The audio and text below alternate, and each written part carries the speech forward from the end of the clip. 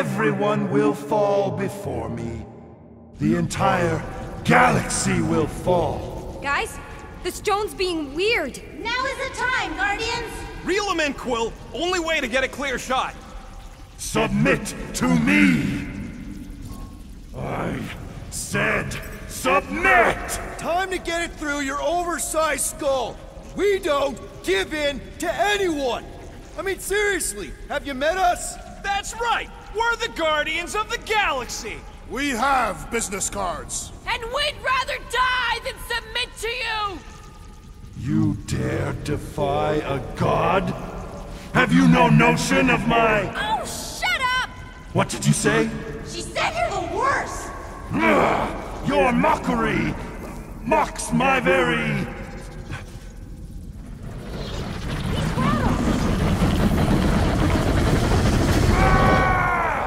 The stone! You must use the stone!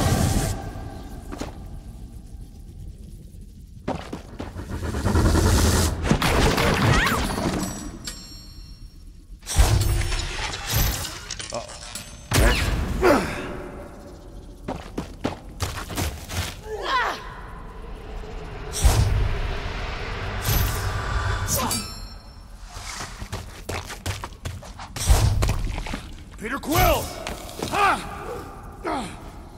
Look. The stone's gonna fry you, Quill! Like it did the first time! Just run!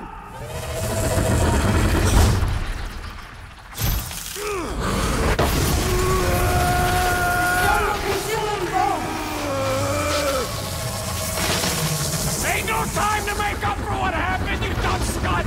Just run, then! No! I'm the idiot to release this freak! I'm gonna be the one who puts it back in his bottle!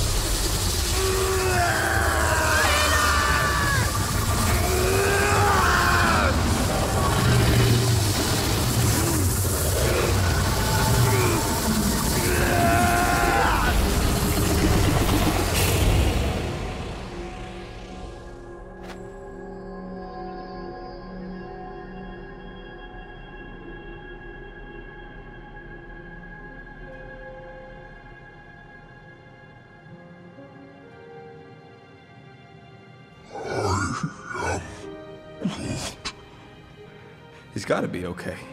Right, Mantis? The important thing is that he did it. You all did. This was not his sacrifice to make.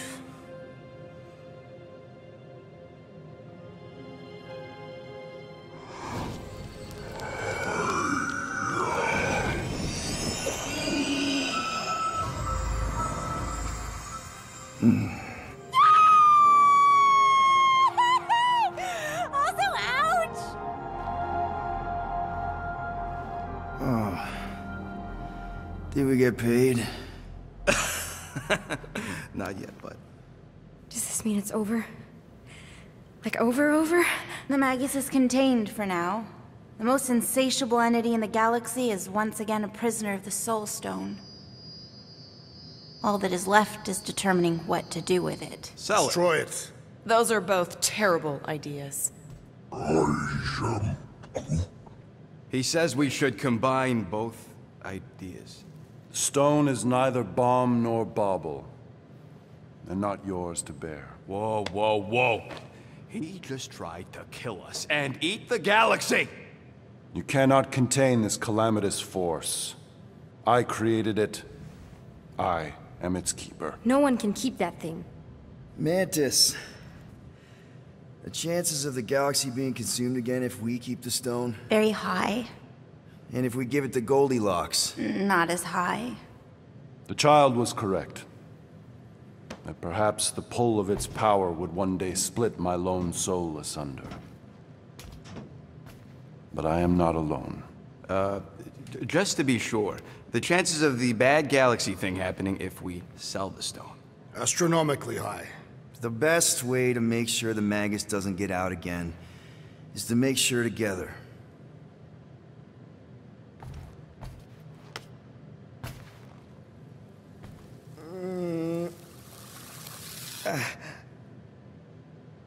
You know, the second you feel any indigestion, I shall call upon your crew, motley though you may be. I fear we've fallen friends. And I accord my atonement for the trying to kill you and eat the galaxy. A momentary misstep. Yeah, well, sorry for all the mean stuff we said about you. If the mark of a man is to be bridled, none other than he himself must be mandated to toil as... Does he seriously always talk like this? I mean only to say... we're good. It's just that... I'm not the one you gotta convince. Oh, certainly not. Certainly, yes. Well... Ugh. Disgusting. Okay, now I'm convinced.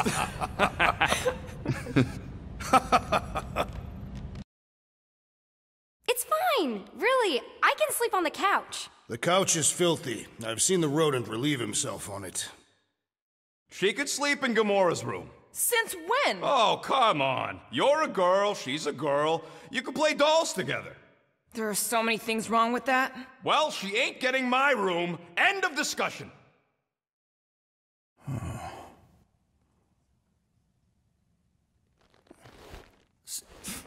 So you just have to build another bedroom, and maybe a bathroom, and convince everyone that adding another teammate is a good thing. A 12-year-old teammate. One who may or may not need you to provide parental stuff. I mean, come on, man. You did just save the galaxy. Twice. So, obviously, embracing this new role is definitely probably gonna be just, it'll be fine. Come on. I mean, if you can handle Raker and the Magus, pretty sure you can handle a 12-year-old girl. Yeah. Yeah. A little guidance here, some homework there, throw in a few vegetables. Where the flark are you gonna get vegetables?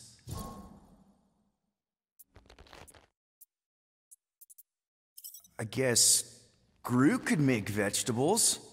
Yes, that seems like a reasonable thing to ask him. And if everyone's willing to make just a few reasonable sacrifices here and there, I mean, you know what they're like. Yeah, I mean, they're definitely, wow, they have good qualities. I mean, Drax is fearless, and he's been a dad.